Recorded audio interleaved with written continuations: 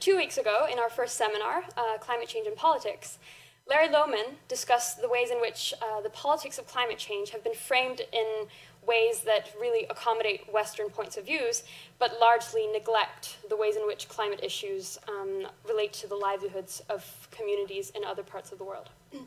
Last week, in the Climate Change and Development Seminar, Dr. Andrew Newsham discussed climate change in relation to globalization and in relation to how it's becoming increasingly crucial to address the discrepancy between between the impact on those responsible for climate change and those least responsible but most affected by it. Tonight, in this Climate Change and Law seminar, our objective is to attempt to understand how climate issues are addressed through legal frameworks and how, especially, environmental justice is undermined by many of the current initiatives in mainstream climate discourse. This talk will be 45 minutes, and it will be followed by a session of questions, answers, and discussions in which we hope that many of you will participate.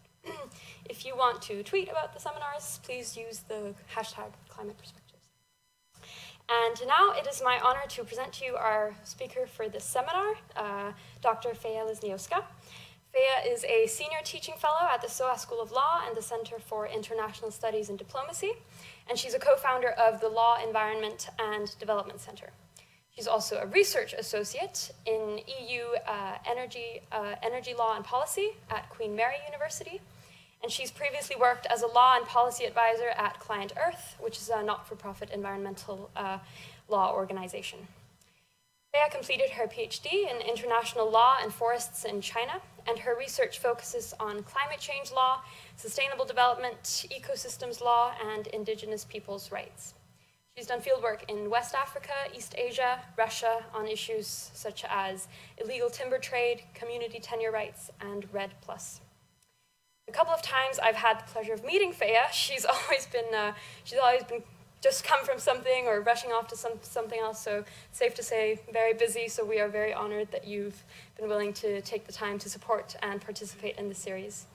And now I'd like to just hand over to Feja, and please give a warm welcome to Feja Lesniewska.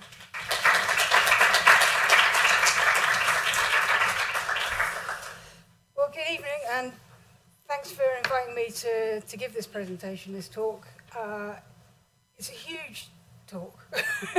It's a huge subject. I mean, we have the climate change law and energy policy LLM course, and of course that's 40 hours long, and it's too short. We don't cover enough. We don't even do cities. We have to break things up and not cover enough material in relationship, say, to looking in depth at case law in relationship to litigation and things like that. So it's all, well, once I sat down and thought, okay, right, climate change and law, it struck me that I was overwhelmed with exactly what to talk about. And I wanted to pitch this in a way that, one, wasn't patronizing to you as people who probably know a fair amount about climate change governance, the international climate change regimes. We've already obviously had the first two talks, and there's an inevitable overlap between the different social sciences, so between politics and development, and as you'll see next week with economics, all these interface, and law is at the forefront, but is also an architect and a technician. So it helps create in terms of the normative framing, but then it's also involved in the technicalities of delivering the regulatory structures to achieve certain objectives. The law is kind of everywhere. It's involved in development, it's very political.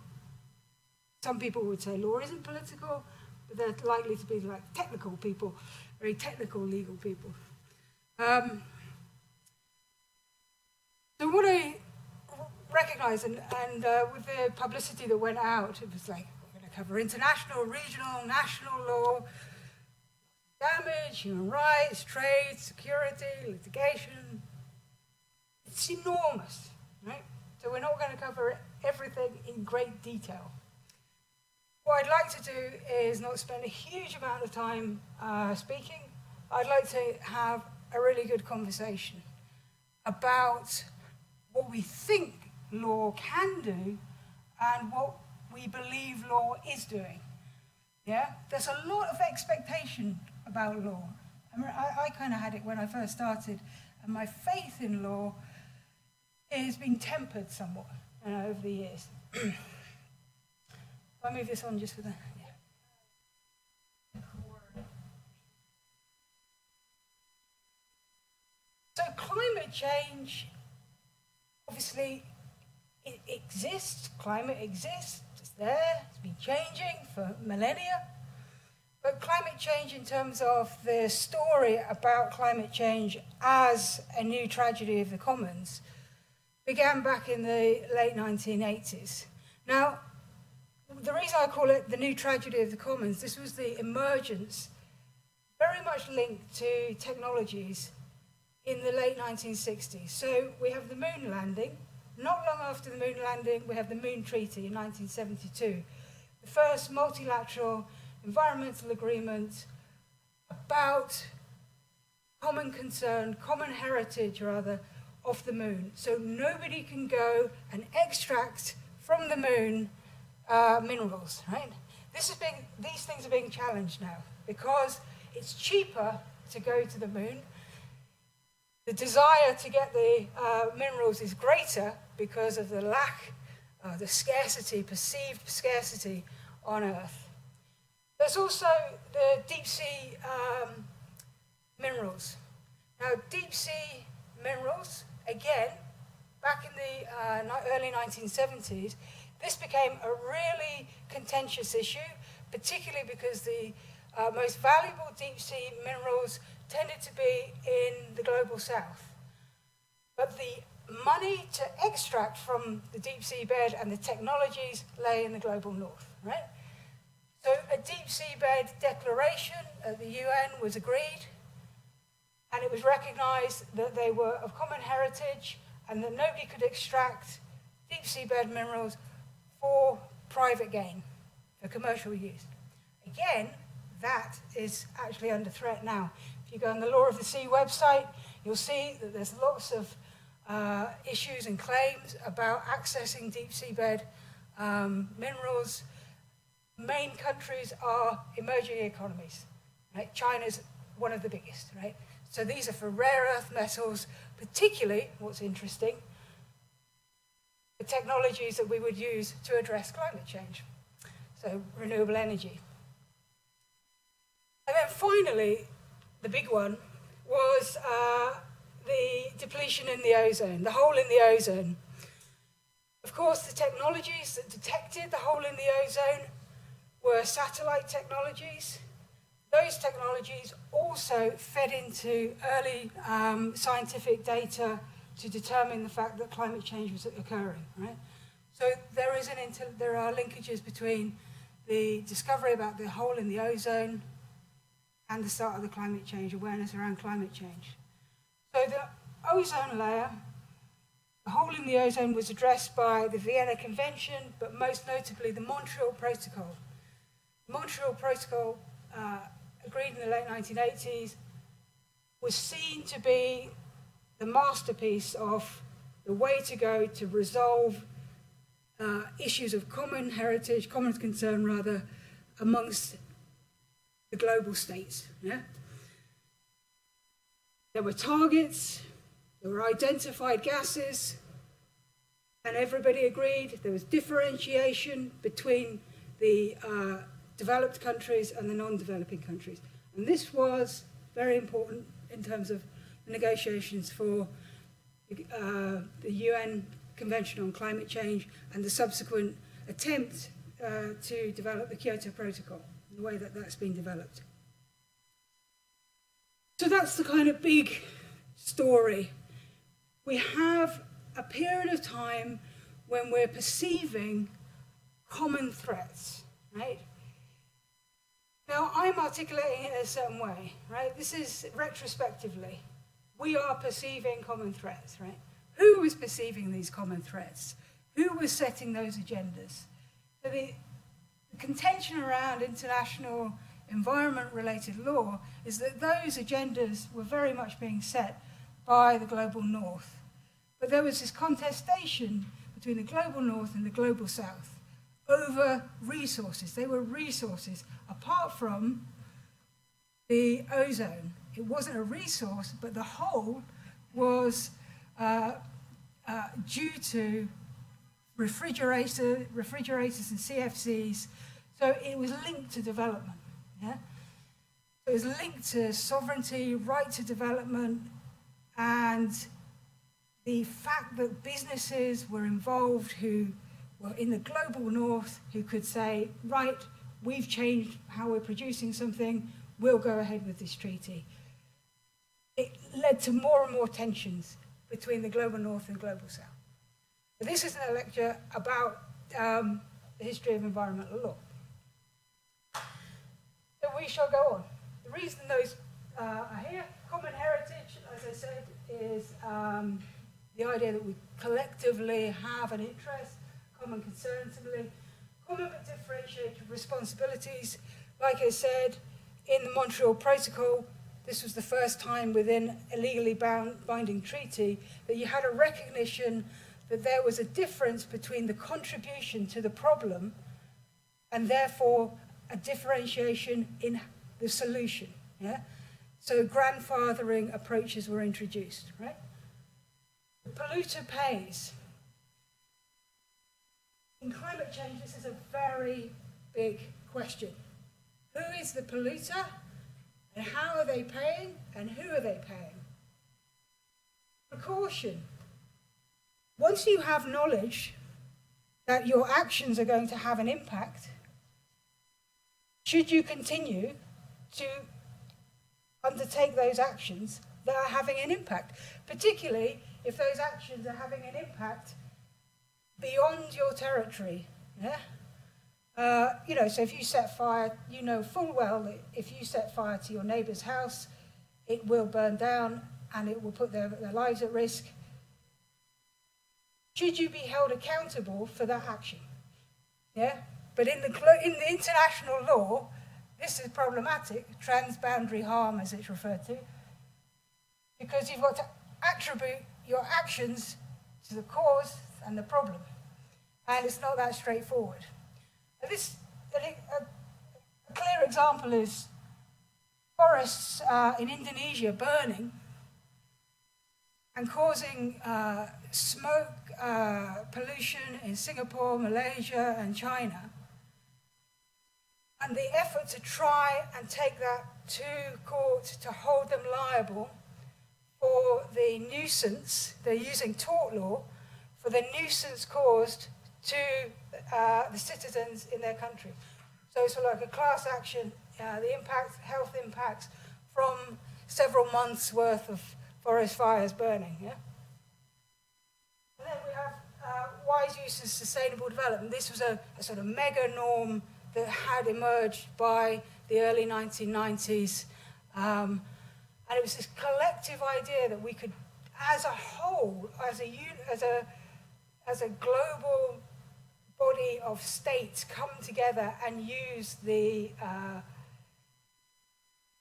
resources that we have in a way that is sustainable, but also contributes to development. Nobody's left behind. It perpetuates the idea that we can continue to progress, right? And what climate change is doing to law, and is not recognized, is it has brought law to a tipping point. Because law is based on this idea that we are in control. And we are in control of the earth. And the earth is something that we do too, not that it does something to us. And law is constructed now in a way, and I'm saying this in terms of sort of sovereign law, international law. I'm putting to one side customary indigenous peoples, other, and also religious law, yeah, where there's it's more complex, yeah. But often that's not part of the narrative. And when Bruno Latour is talking, he is talking about our relationship through our ideological frameworks and settings, and law is the rule book for that, right? And so we are now in a position where the earth is starting to get back at us. It's upsetting the apple cart of a particular framing of the way in which we understand how law operates.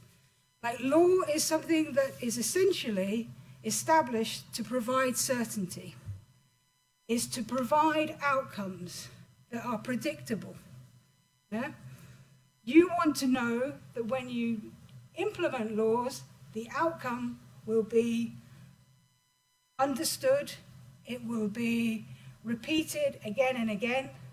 You don't want uncertainty, and you don't want extreme risk. And law has not had to deal with that, aside from perhaps extreme wars periodically over the centuries, you know. And then we have martial law and things like that.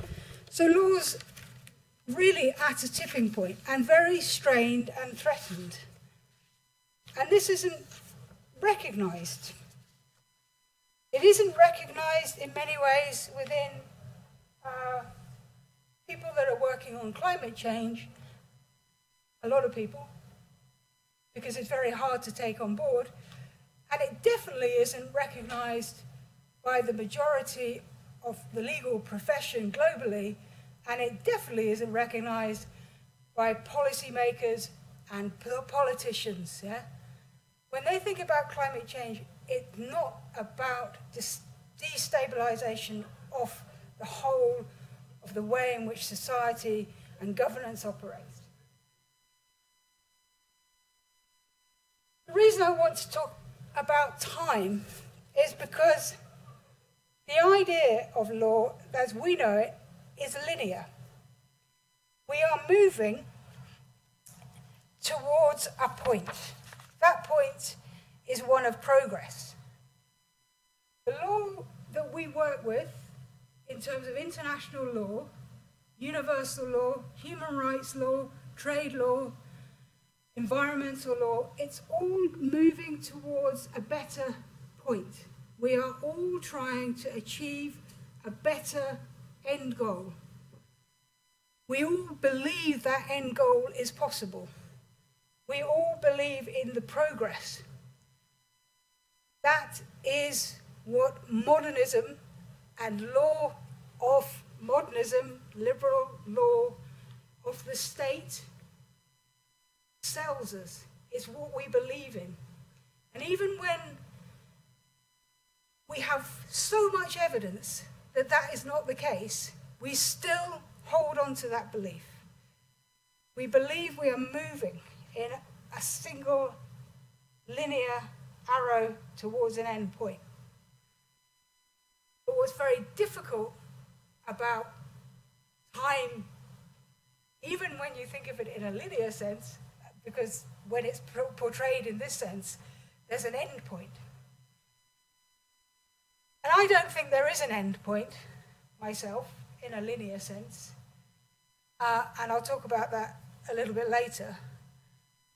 But what happens when you use this sort of imagery, and it's very common within sort of the Anthropocene idea, is that we feel either paralyzed, we can't do anything, or we must do something, and it kind of doesn't matter what it is.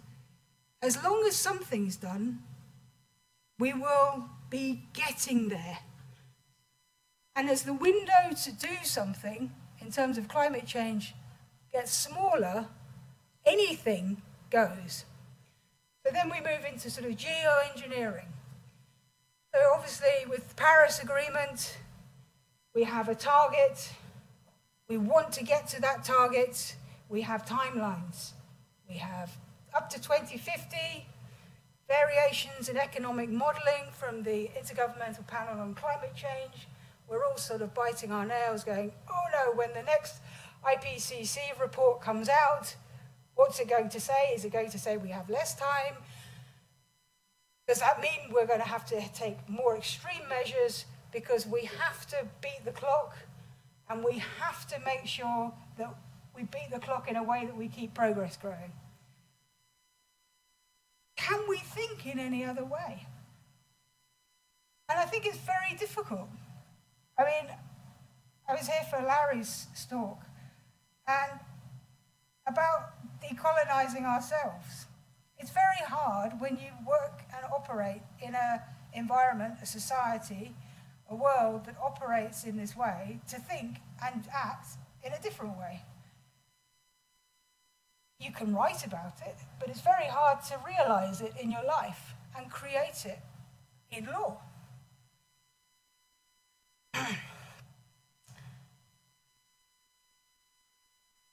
This also doesn't take on board the extreme risk and uncertainty.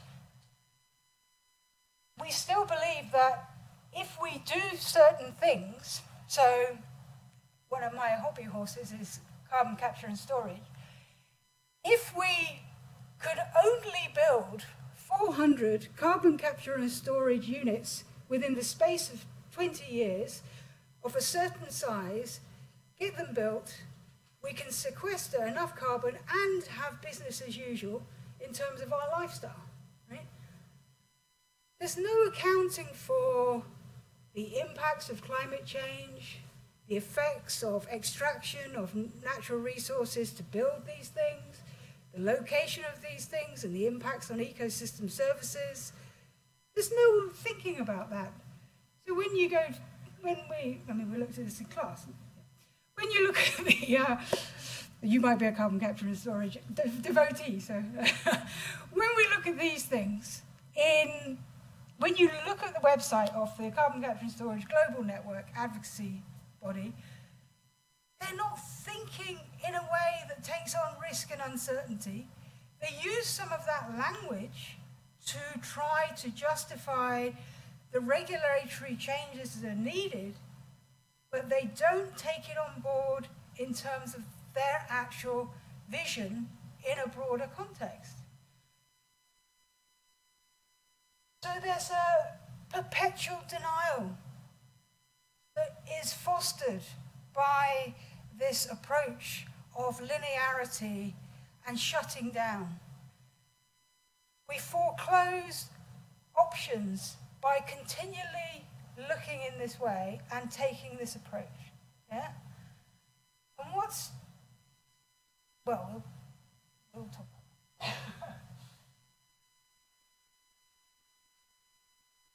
Now, as I said at the beginning, there's enormous, there are enormous challenges. But those challenges have different priorities because there's competing narratives and there's competing power and inequities. We've spoken about that a bit earlier as you summarized the differentiation between the global north and the global south in terms of political power. There's differentiation in terms of accessing even the climate change agenda. So the emphasis is on mitigation. Mitigation happens to be where technology is, where money is. Adaptation gets less attention. Loss and damage, which is the idea that there is some sort of restitution for the fact that certain countries, small island developing states, and low-lying coastal areas, that they are going to need to be moved. They need to be recognized that the impacts, like this is Hurricane Haiyan in the Philippines, the cost of that, no compensation. I mean, this goes back to the polluter pays principle. Who's paying for this? Who's paying for this damage? And where does it come up in the sort of hierarchy? The point that was raised in Larry Lohmann's talk, and I feel very strongly about this, I think there's an inequity in response, and it's geographical, and it's racial.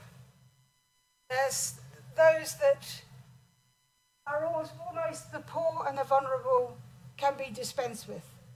Their lives are less valuable. Now, of course, in law, that's not true, because in law, we've got human rights, and in human rights, everybody's equal, and everybody's life is valuable, and we believe in that, and we believe that everybody's life should be saved, and we should invest in new drugs to ensure that people will stay alive and things. But we all know about the inequity in sort of distribution of healthcare. The distribution of impacts of climate change are not matched by the distribution in resources to address the impacts. And the justification is mitigation is still the primary issue. And mitigation has to happen in the greatest emitting countries, and they're the ones with the resources, and also they're the ones with the best governance structures and laws, and they can bring in things. They can initiate new markets. They can initiate the appropriate regulatory structures, new standards, and adhere to these standards. Yeah? And that's a real problem. I don't know how Andrew dealt with the issue about the way in which development is addressing climate change. But we do have the sort of notion of sort of new worlds, new cities.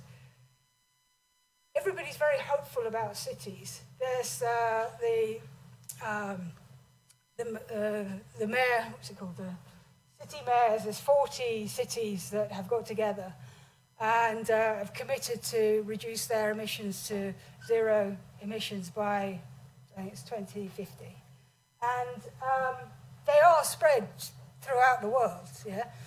So this idea that cities can be centres where you have development, you meet human rights, you have a new vision, a new world. There's an event called Habitat, and Habitat 3 back last year predicted that 75% of the global population by 2050 will be living in cities. That's a massive change in the governance structures of how we're going to live. There's lots of legal issues about this. If you vacate the territories beyond cities, how are they going to be administered? Who is going to be controlling them? What's going to happen to the other third? Are the other third going to still be the indigenous peoples and communities? Are they going to take on roles to manage the sequestration capacity of land and forests? If they do they have to take on contracts and then liability in a sense of being a contractor who has a responsibility to deliver a service? And they deliver that service to a buyer in a city who buys emission reductions from the forest dwellers. These are all visions that are extraordinarily complex. And again, it goes back to this issue of the straight line, and that we're just sort of going to get there somehow. Building all these cities, where are all the resources going to come from? Where is all the power coming from? How are they going to, what is Labour going to do? And another one of my favourites is, where does the automation fit in? Robots coming in. Like, you very rarely get a discussion about robots and climate change together, but it needs to happen. That's one of my... So think about robots, governance over robots and law and robots, climate change and human beings and work and labour and value, and a rising population. I don't have any answers. These are the sort of things that keep me awake at night. So there's these competing priorities. And like I say, you know, mitigation takes priority. Mitigation has become dominated by market-based approaches. We've all heard of emissions trading schemes, where you have a unit of carbon, 1 ton of carbon is equivalent to something. Is it equivalent to a certain number of trees sequestering over a certain period of time? Is it equivalent to not burning a certain amount of coal and then that being traded? And where does the value come in? The value comes in as long as you're bringing, if you have a cap on the amount that can be emitted, then the value rises. So you need more and more markets for it to actually function, for it to work. And we are seeing that. We're seeing more and more markets. And the Paris Agreement encourages more markets. Its language is a bit tempered because of the opposition to market-based mechanisms among some of the southern states, particularly in Latin America. But it's there. And the train is out of the station. It's gone. Yeah? Those that don't want market-based mechanisms, forget it. They're there. They're not going to disappear. Yeah? And there's so many other things, and it was on the list of things for me to talk about. So security. The anxieties around security. The change in the sense of security and climate change being something that it will possibly lead and accentuate existing conflicts in areas that are already stressed to a militarized sense of security, where we're beginning to, and this feeds into the narrative now of building walls.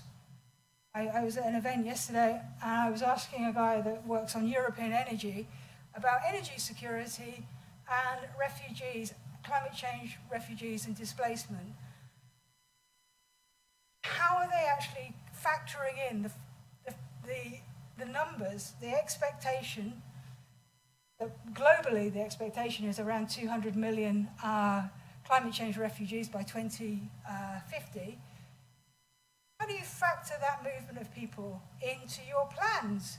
Again, it's the whole linear thing. Things aren't going to change. We're going to build CCS plants. We're going to create this. We're going to. What about the movement of peoples? What about the impact of rising temperatures on infrastructure, on people's health, on crops, on therefore trade patterns?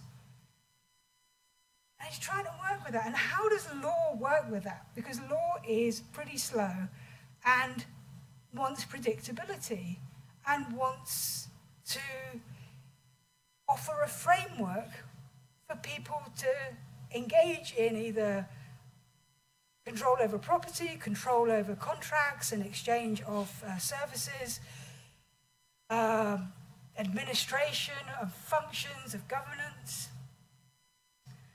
Obviously, we've got human rights, another big one, and we've mentioned technology.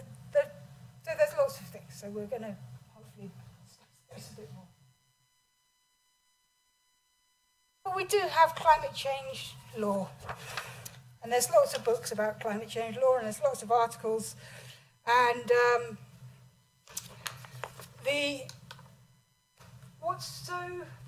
LSE have spent time in the past, since about 2012, I think, gathering climate change legislation, right, and policy, and counting it throughout the world and identifying it. So one of the big questions is, what constitutes climate change legislation? Does it have to have the word climate change in it? Does it have to merely affect in a way that is contributing to mitigation and abatement? Or would you include something that is definitely contributing to adaptation? So the definition of what constitutes climate change law itself is very problematic. Lots of law contributes to climate change. Investment law contributes to climate change, but often in a negative sense, yeah? But we see that we've got lots of, quite a lot, 854 climate laws and policies, which you might go, that's very encouraging. Most of those are energy sector. So most of those are in countries that have existing energy infrastructure, and it's building up the renewable energy sector. Yeah.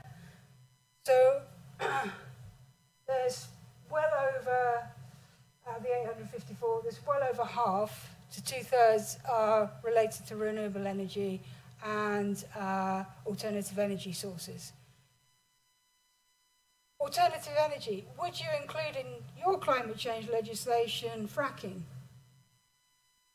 It's a lower carbon, according to certain measurements, or would you not? There's much less legislation that's around adaptation and around land use and land use change and forestry. Yeah? Is that mine?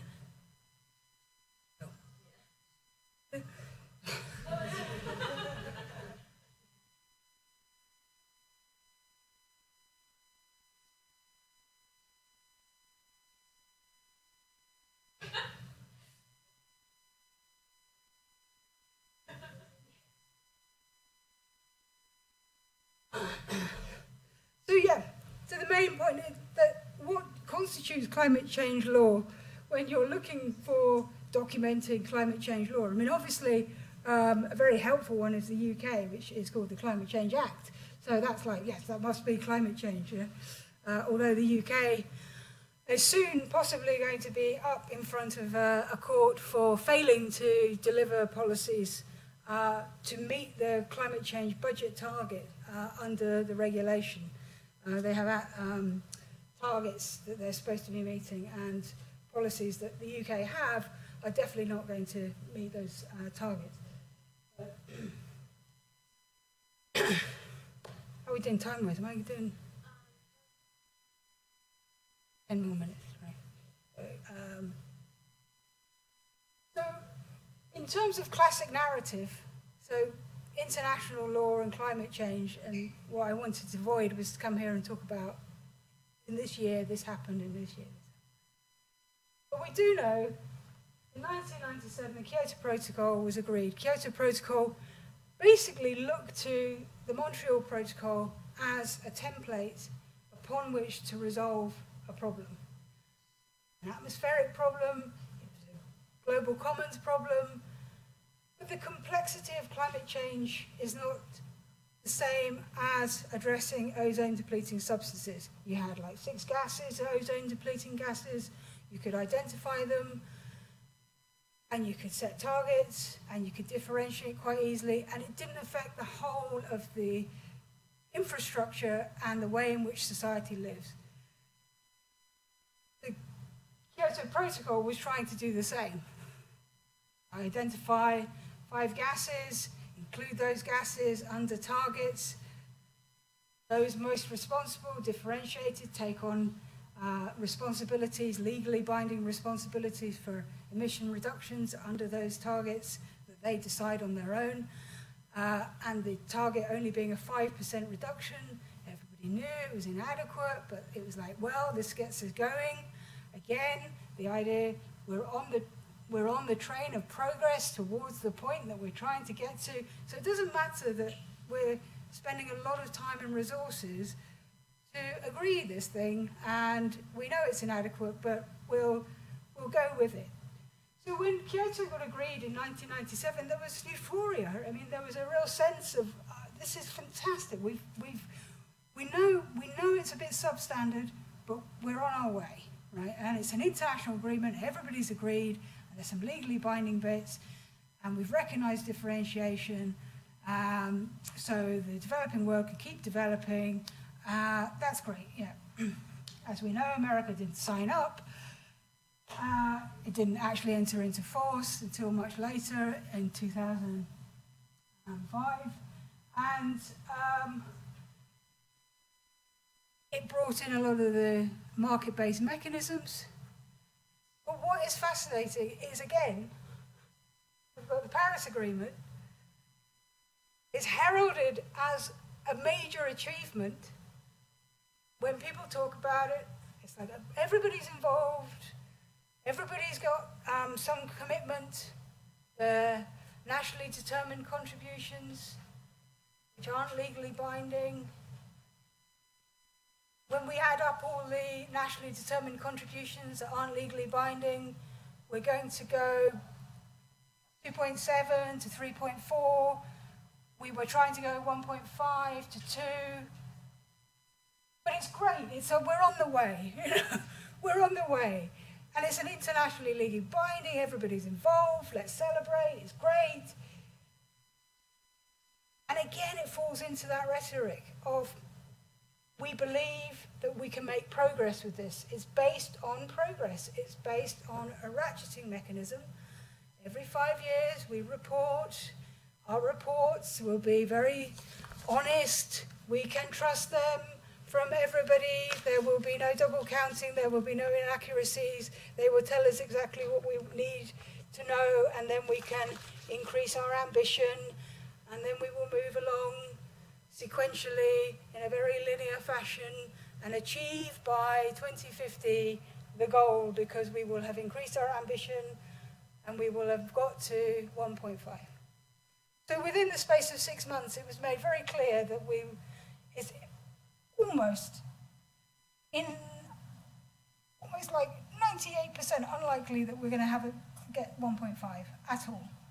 We are already over 1% in terms of global warming beyond pre-industrial temperatures. So 1.5 is almost certain to happen. Some people are saying it's going to happen by 2020. That has massive ramifications for tipping points, implications for the most vulnerable, small island states, etc. Where is law now for these things? There is a great deal of discussion about how are we going to manage climate refugees and displacement. It actually gets one mention in the Paris Agreement, and it only gets one mention in the preamble. Not even warranted, and it's within it's indigenous peoples, human rights, we recognise they're important, but it doesn't warrant a section. And where you do have a recognition, which is the loss and damage mechanism, that's tempered by another paragraph in the whole Paris decision, which says, well, hang on, we recognise that there's going to be loss and damage. There's a mechanism, we'll track it, we'll report about it, but nobody's getting any compensation. Nobody's getting anything from anybody, right? So, again, a celebration of a mechanism, of a triumphalism, of achievement in international law, which is giving indicators, because everybody's like, well, now we've got the Paris Agreement, all the other laws can start happening, But there'll be laws to realise an agreement that isn't arguably fit for purpose and perpetuates this denialism.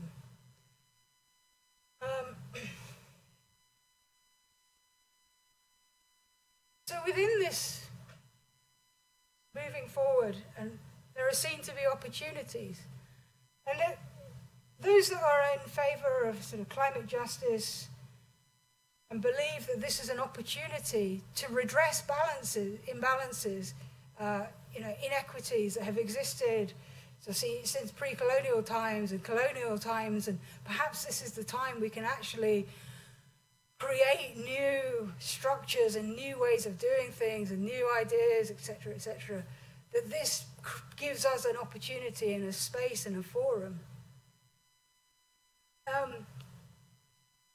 Yes, but I don't see that happening to the level that it would be needed. And in terms of law, what laws are we talking about in terms of in a global sense? If we're moving away from the international legal order and moving away from the international legal system, there's a guy, Donald Trump's quite keen on moving away from that And we get quite anxious because we're quite attached to human rights, international order that maintains ideas that we're quite attached to. And then there's the people that are like, well, actually, this really is only going to happen if we invest and recognize that profit incentives, profit motives are the things that will attract the big pockets to put money in to change away from the emissions industries to new low-carbon industries. Eh? So everybody loves the new big investors. You know, one of my favourites is Elon Musk. Elon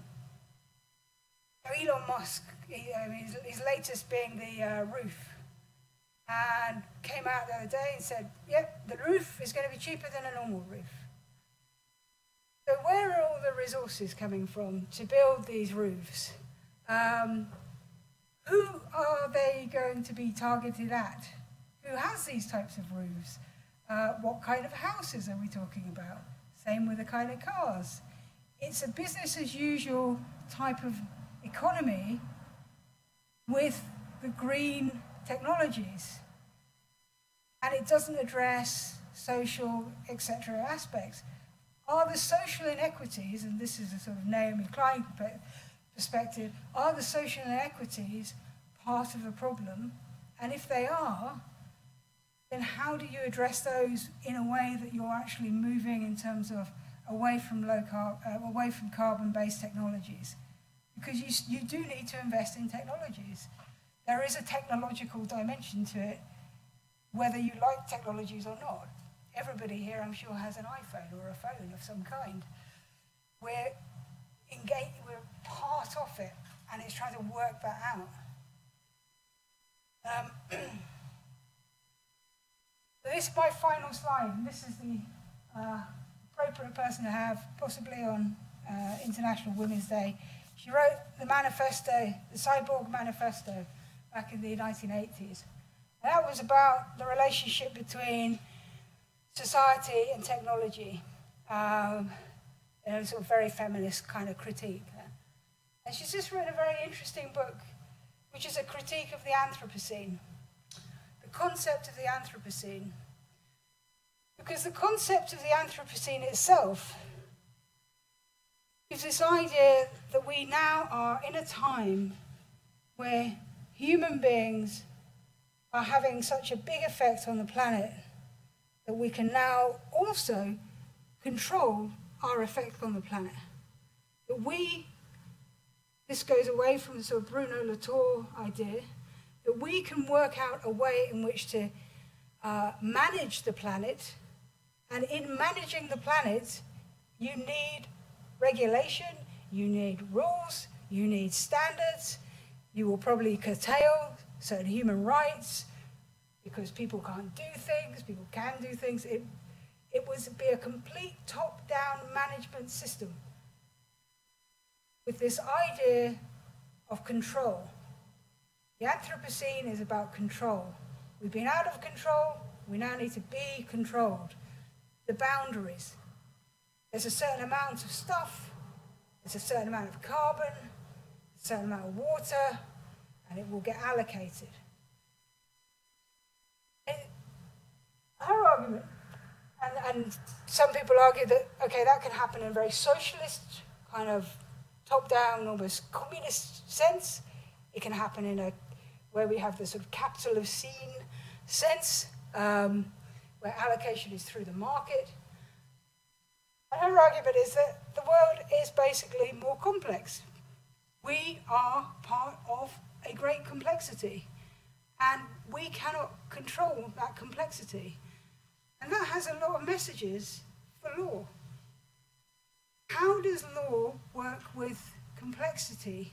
How do we move away from legal modernism, the control of international law of states, international law of states managing the environment?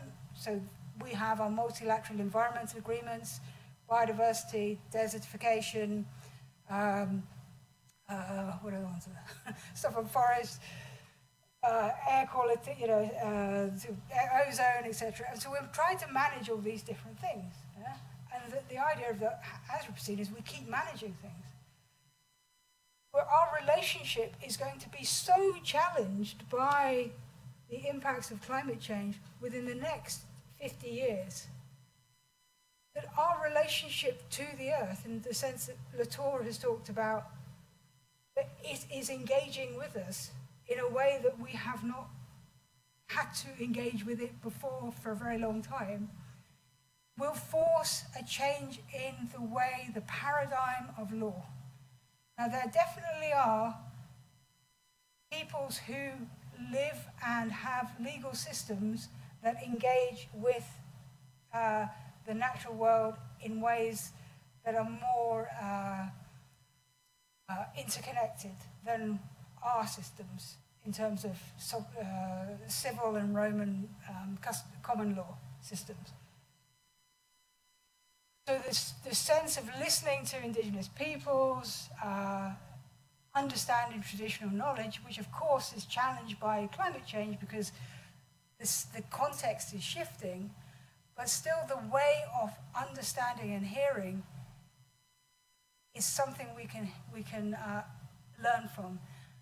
And Donna Haraway's book looks to, she uses the word critters, like she's from California, so it talks about insects and things in the ocean, things that have got multiple legs and strange colors, and that there is going to be a big liberation in some ways of how we interact and perceive the environment and the way in which law will conceive and construct itself.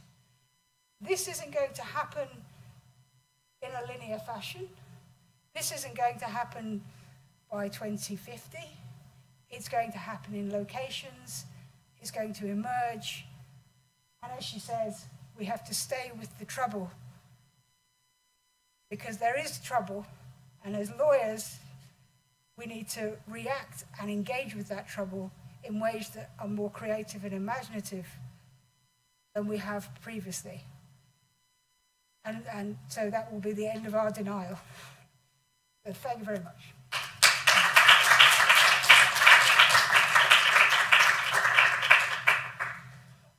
Thank you so much, Feja, for this, I'd say, profound analysis of problems between classical ideas of what law is and the challenges now proposed by climate change. We'll now move on to our questions and discussions part. I just want to say briefly that I understand that many of you, and myself included when I ask questions, want to give a lot of background information for why I'm asking this specific question and stuff, but just being conscious of time, we'd like to ask you to keep your questions as brief as possible so that we can accommodate as many people as possible. We're gonna, we'll see how it goes. Maybe take a few questions at a time, and then, and Feja, if you could just, when you're answering the questions, just repeat them into the, so again. Okay, sit down. So we'll start with the question.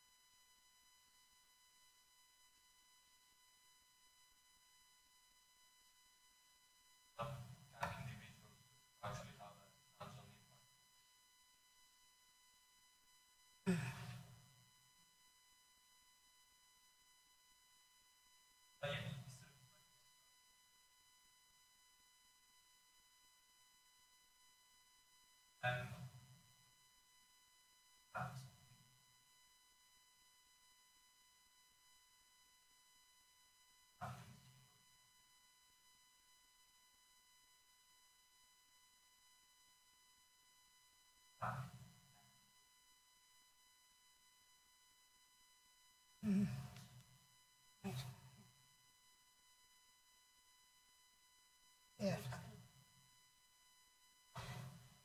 Okay, thanks a lot. So, in terms of public interest litigation, what's very interesting about public interest litigation is how it's being used in different parts of the world. It's the opportunities and the spaces to address environment and climate-related issues using the courts and using procedural mechanisms vary obviously across the world, depending on the opportunities in terms of the legal system, the governance system. So there's definitely places where that's completely foreclosed, right? There are moments when there are possibilities to achieve advances in public interest litigation, and India's been very good at a particular point in time, and then often again it gets shut down. There's a backlash against judicial activism. It's a term that's been used here by the current government against judicial activism in a human rights context. Investment in litigation, and I think we'll mention tomorrow the talk by Farhana Yamin about the use of litigation post-Paris. In terms of climate change litigation, there's been, over time, particular cases. So there's been cases brought by the Inuit in the circumpolar region, and they took it to the American Regional Human Rights Council for Commission, rather. And the idea was to begin to actually get stories heard. It's get narratives heard. So in terms of that, that was about Indigenous peoples and their story about the impacts of climate change. Long-time public interest litigation don't ever think that case is going to be a success. But it's about getting the stories heard and getting those stories heard cumulatively. And there is now pretty much a global strategy amongst litigation lawyers to develop litigation cases to advance different areas and different issues on climate change. So you have civil case litigation against corporate companies, you have litigation against governments for constitutional, failing on the constitutional obligations.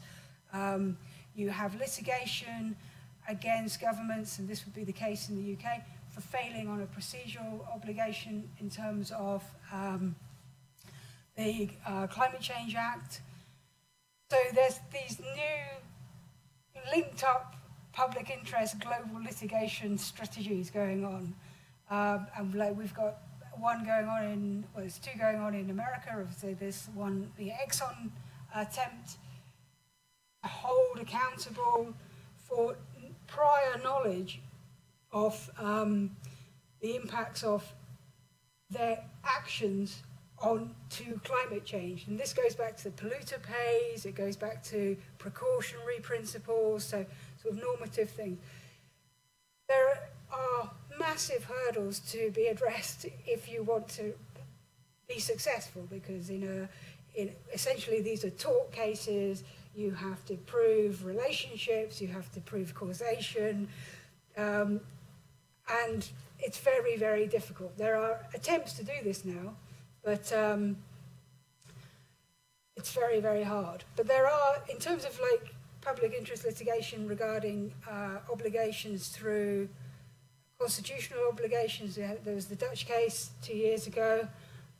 There's just been a case in Vienna, in Austria. There was a judgment that a third runway couldn't be built because it was against the public interest. The impacts of climate change are much greater than the economic benefits. That's going to be appealed, but that outcome is really significant, again, as a story. It's a big move to suddenly say, actually, the impacts of climate change are more damaging than the economic benefits of having a new runway at this airport. Because that changes our ideas and thinking. And then there's one in, where is it? Is it Oregon? There's going to be Future Generations case where I think they've included Donald Trump, that he's failing again on a constitutional front with, so a lot of the time, I mean, I know with Client Earth and the clean air, the work that they've been doing against the UK about air quality, they've been doing that since they started. When they started, and there was only about 4 lawyers, that was the first thing that they started with. And they've still been doing it, you know. It's actually a guy who came to SOAS and did an LLM, Alan Andrews, who is the lead lawyer in Client Earth working on that. So you can go places. He didn't want to work on forests because he thought it was a bit too broad. But they've been chipping away at that. You just have to you dedicate your life to these things, you know. It's not one in a moment, it's a dedication, and it's a dedication to changing a huge, huge system and trying to change the moral and political framing for understanding how we're going to create rules and regulations. Yeah. So it's very, very important. So I encourage you to come to the talk tomorrow. What can individuals do? Obviously, it depends who the individual is and where they are. And I wouldn't say light bulbs or anything like that, you know.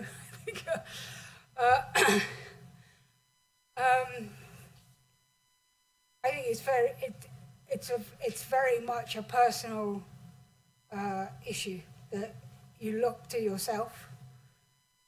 You are motivated. What motivates you? What drives you? Where are your passions? And then think about how you can take what you are and use it to contribute to something. We have to move away from hero narratives, you know. We are, I mean, this is where I like the Donna Haraway thing. We are like little critters, you know. We are trying to be, and in the trouble and in the chaos, to contribute to a change in a little way, you know. I'm reasonably old. I have a long story, some of which would surprise people if I told them, but I'm here now and I'm doing what I'm doing. And sometimes I don't like doing what I'm doing, but I believe that I'm adding to, I don't think I'm making a huge difference, but I'm adding to change. And so I think it's something that you need to wrestle with. I think people need to wrestle with that. But the fact you even ask it is a big thing. The fact you even reflect on it and talk to people, even come here on a Wednesday evening is a key thing. Yeah, and you've got friends and you've got networks, and you know, inform yourself and stuff. Yeah. But I wouldn't dare say do this, do that. You know. Linear triumphalism has a role. It will continue to have a role without a shadow of a doubt.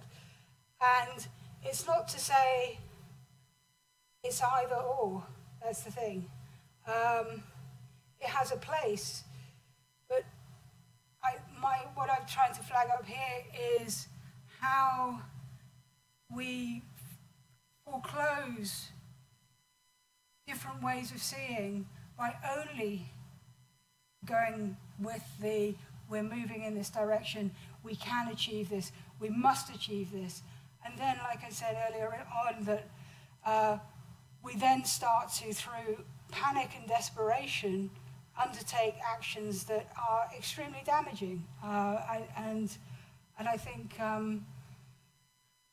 the self-interest and the inequity in power of those that are pushing some of this agenda if we're looking at it through, the technologies and possibly moving towards extremes like geoengineering, which are really, like in the next 5 years, I think we could see justification for geoengineering at a political level, because it's been coming up the agenda anyway, and then after Paris, with the 1.5% target, suddenly all these geoengineer scientists and geoengineer companies and advocates re-emerged and were like, yep, we need to do stuff, and we're starting to get access to politicians and investors, and all you need is somebody with deep pockets who likes the idea of putting iron filings in the ocean to sequester carbon, and then you're away,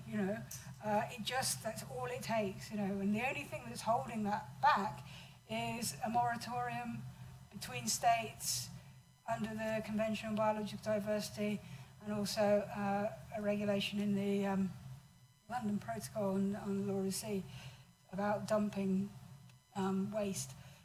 so law is quite important, but it's tenuous. It's so tenuous. I think that another thing is that law is very fragile. I mean, we know that about human rights and how it fails on many fronts, but law is so fragile. It can go any direction at any point, depending on circumstances. So I think vision and idea, but broadening. Yeah.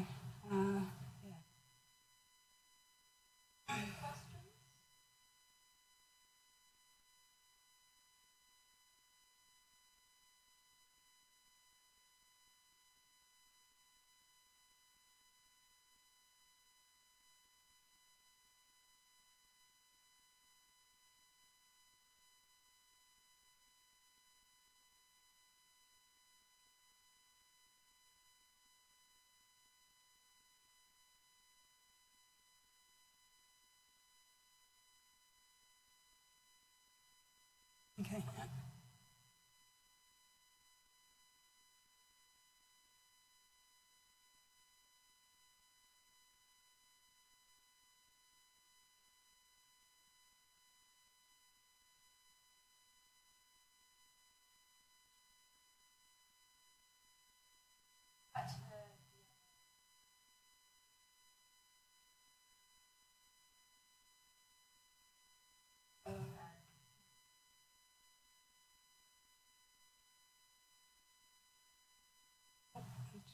Guys,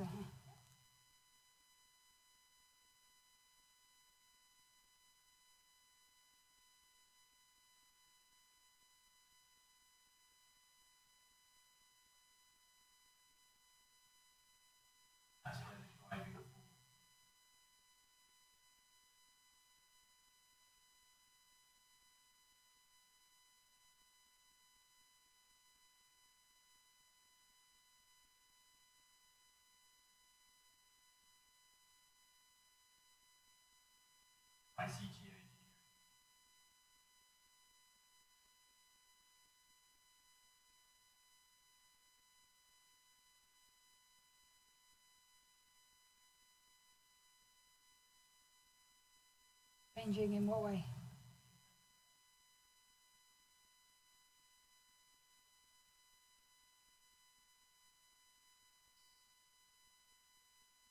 Yeah. Okay, great. Yeah. In terms of that tension between the apocalyptic scenarios and the transition to a clean, green,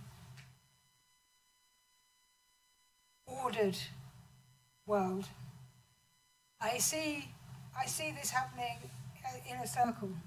There is going to be the Hurricane Haiyan's. There is going to be slow onset loss and damage in terms of droughts, in terms of flooding. There is going to be displacement, and we'll get to the question about definitions of environmental refugees. That is going to take place alongside the continuation of investing in and attempting to create a world that is functioning in a post-fossil fuel dependent way. Yeah? So it's not an either or. I don't believe we're, a sort of Mad Max world yet, like coming and that's it. I think that these two are going to be occurring simultaneously. What concerns me more is that the climate change impacts, the more apocalyptic side, is happening and is going to happen more in vulnerable, least developed countries that have least capacity to adapt and invest.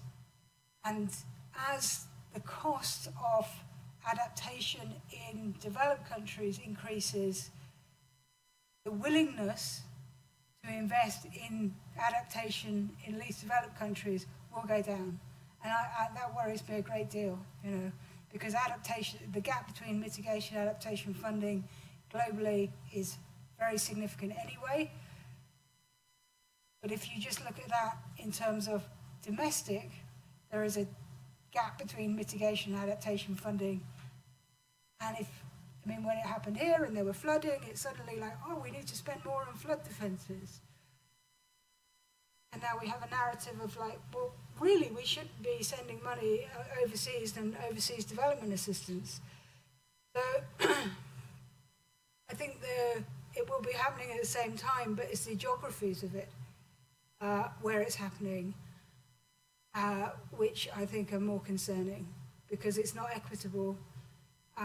So you will also see a generation of lawyers that are really au fait with kind of, new contracts on decentralizing energy systems, et cetera, in areas where it's more stable and there's a creation and a move to low carbon transition energy systems and maybe smart agricultural systems. And then other areas where we're into sort of disaster management and disaster response, which is going to be a very different scenario. Definitions of environmental refugees, and then we've got climate change refugees. There isn't a definition of environmental refugees. The refugees definitions, according to the Convention on Refugees in the 1950s, is basically political refugees, and then you have impacts from war, etc., etc. But the issue is that how do you define somebody that has become a refugee through climate change? They may have become a refugee because of conflicts as a result of climate change, or partially as a result of climate change. So they could qualify in that sense as a refugee, and then somebody else could lose their land, their livelihoods on land because of drought, and then there'll be an economic refugee, and then they wouldn't actually be able to claim refugee status, And I think, there's lots of. I read a very interesting paper, which I can circulate, about loss and damage and climate change displacement, and the idea that displaced peoples could claim for loss and damage. This is something that happened in the Second World War,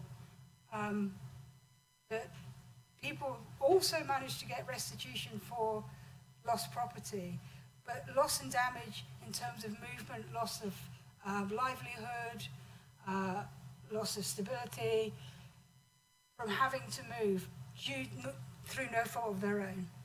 But again, it comes down, with loss and damage, it comes down to causation and proving, under sort of classic legal systems. But I think again, like when, I'd be very interested, there's some discussions going on around this at the fringes of the debates on loss and damage within the UNFCCC.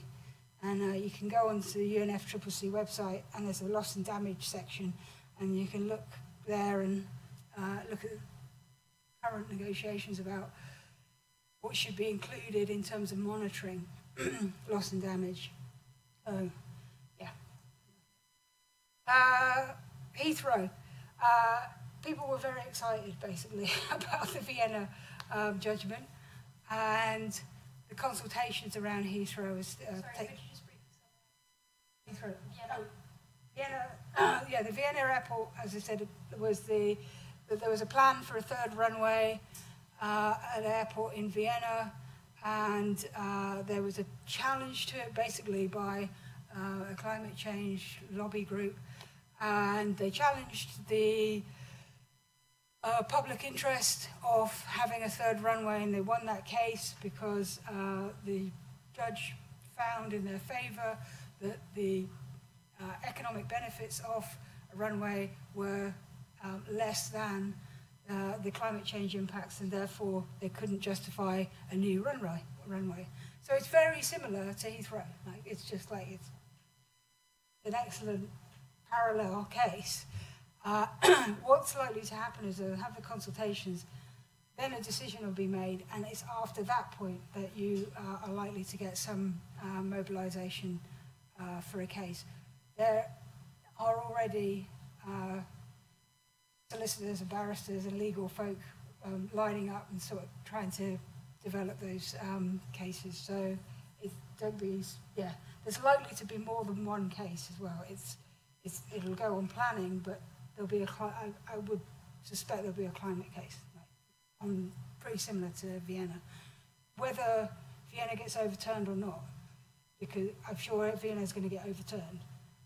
Again, it's about litigation, moving ahead, changing the narrative, you know. Yeah. So renewable energy, rather than, well, just faith in renewables, yeah. Renewables are, I think, definitely, I don't have an issue about renewables. I mean, I don't see if I came across like that. But I think it's, again, scale and ownership.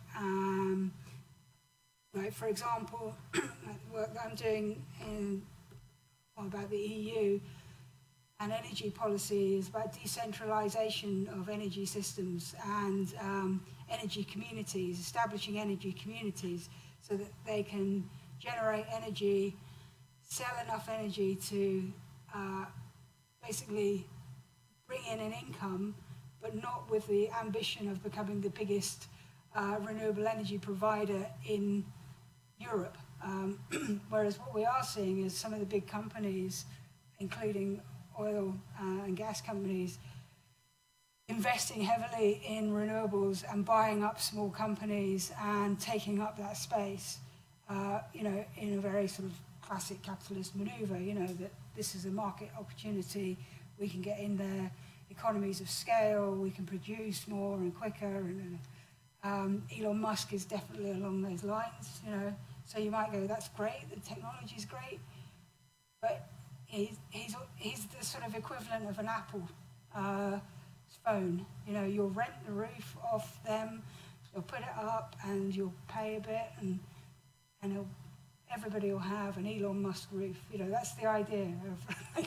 Now you can either go, that's what we need to do. You know, that's like we don't have enough time, or you can think that's part of the problem. You know, I mean, I'm not professing to say it's that or that, but yeah, I'll leave it there. It does, sorry, I'm just going to say one other thing. In many least developed countries, the investment in renewable energy, like solar particularly, is from foreign companies. And so ownership of the infrastructure is controlled by foreign companies, and so money is going out of the countries, whereas that doesn't need to happen, and it's not going to help in terms of wider investment to address things like adaptation. You know.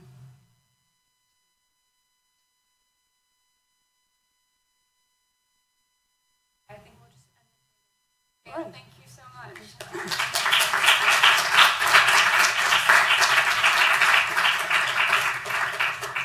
Thank you all very much for coming.